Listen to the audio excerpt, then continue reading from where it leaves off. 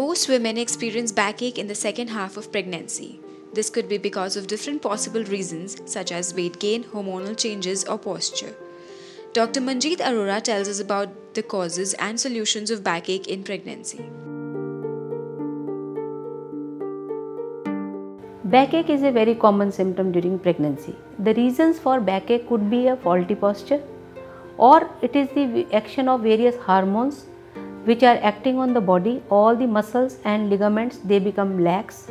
Sometimes when a woman becomes pregnant, she thinks that she should not do any exercise. She keeps lying down, so all her muscles also become weak. So what I recommend to my patients is that we must check the vitamin D level and calcium supplementation level. If these two things do not help, we have to train them about the correct posture of sitting, proper use of chairs, and then if it is still not helping, we have to teach them the exercises to strengthen their back muscle. What I generally tell my patients is that when they are lying on a table or on bed, they should lie down and put their hand under the spine, and then they should try to push the spine and touch it with the bed. This helps to strengthen the back muscle and it relieves.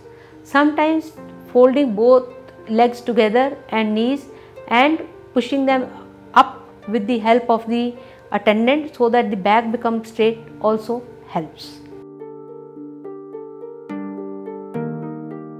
People should attend regular antenatal classes where they are told about the pelvic floor muscle relaxation exercises, where they can lie in position and can do pelvic tilting exercises, or they can lie in a position with sitting straight and keeping both legs crossed, touching the feet but not crossing each other, and pressing the knees on the floor.